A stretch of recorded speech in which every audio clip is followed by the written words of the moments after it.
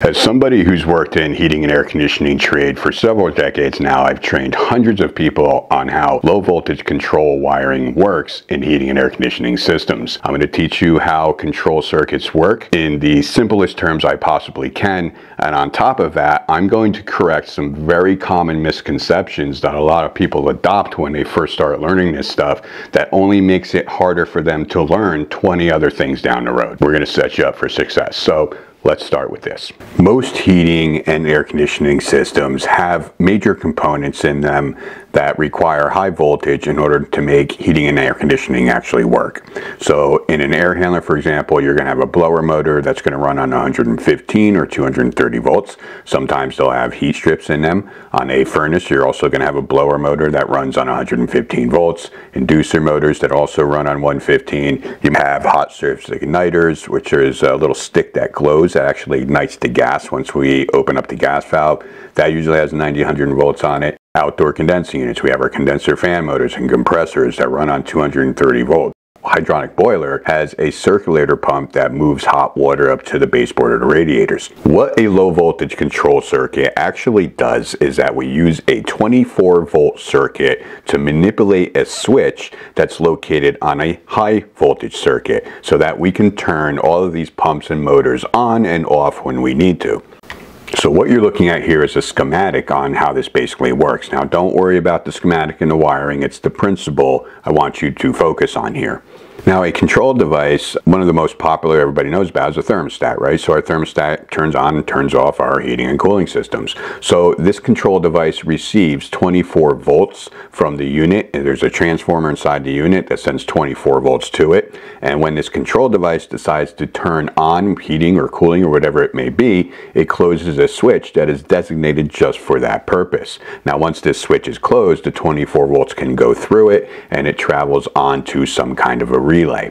Now in these relays we have a relay coil, and when a current flows through these coils it creates a magnetic field. So these are called electromagnetic coils, and when it creates a magnetic field, what it does is it closes another switch that actually controls a high voltage circuit. So this is exactly the same thing as you walking into a room and turning the lights on and off by flipping a switch. The only difference is that instead of you doing it physically, we're using 24 volts to manipulate a switch that does the same thing, turning motors on and off. The only thing you have to remember right now is that we're using a low voltage switch to turn on and off a high voltage switch. If you walk away with nothing else but that, you're good. So on to the main attraction here. This is a drawing I made up for you guys that represents very typical heating and cooling low voltage control circuits.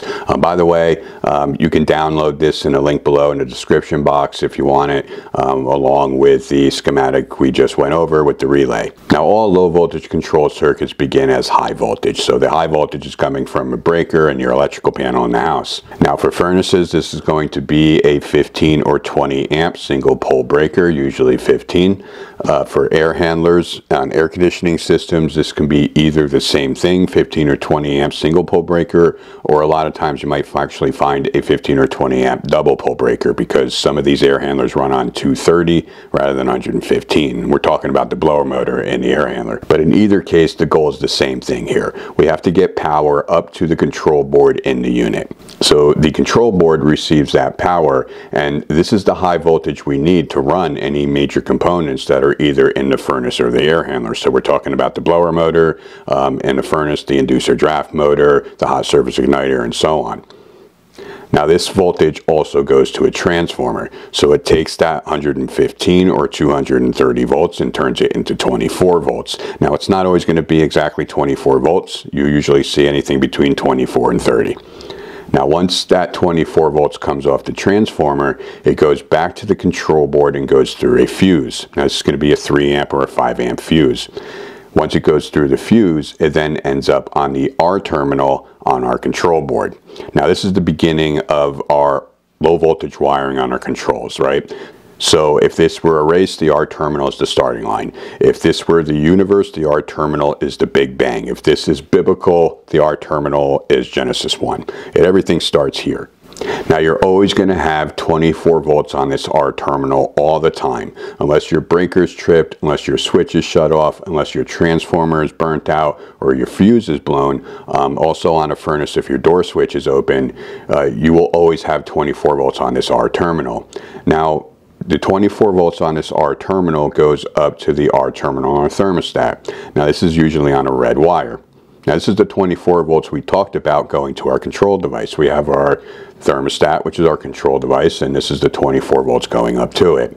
Now earlier in the video I mentioned one of the misconceptions a lot of people have is that the red wire always goes on the R terminal. And the reason why I'm bringing this up, because every single person I've ever trained, they always start with the same idea in their head, that there's a relationship between the color of the wire and the terminal it goes on. So what I mean here is red goes on R, white goes on W, yellow goes on Y, and so forth.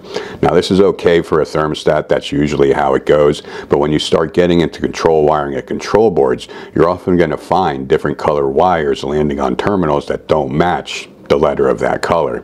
So this can lead to a lot of confusion, and it makes it even harder for people to learn. So it's very important to understand what these wires are actually doing. Once you understand what they're doing, you don't have to remember the color of the wires anymore. All these wires can be the same color and you're going to still know what they do. Now let's start in cooling mode. In cooling mode, our thermostat is going to do two things. The first thing it's going to do is close a switch between R and Y. Now, this is the low voltage switch that we talked about earlier that's eventually going to control a high voltage switch. So when that switch closes, the power can now travel from R terminal to the Y terminal, and then it follows a wire back to the Y terminal on a control board. Now another misconception a lot of people adopt early on that only ends up confusing them later is that Y is for cooling. I want you to wipe Y's from cooling from your memory forever, and here's why. If you always remember as Y as cooling, when you start getting into learning how to do heat pump wiring, eventually you're going to be told when the heat pump goes into heating mode, it will activate the Y terminal, which turns on the contactor in the outdoor unit. And you're going to be confused. You're going to say, wait a minute, I thought Y was only for cooling. And it's not true. It's also for heating. So if you always remember Y as the contactor, you're not going to be confused later on when you start learning about heat pump wiring. They're going to tell you Y pulls the contactor on the outdoor unit and the heat pump in heating mode, and you're going to say, yeah, I knew that. Y is for the contactor. So it makes it a lot easier for you, so you don't have to reconcile things just so that you can keep moving forward and learning.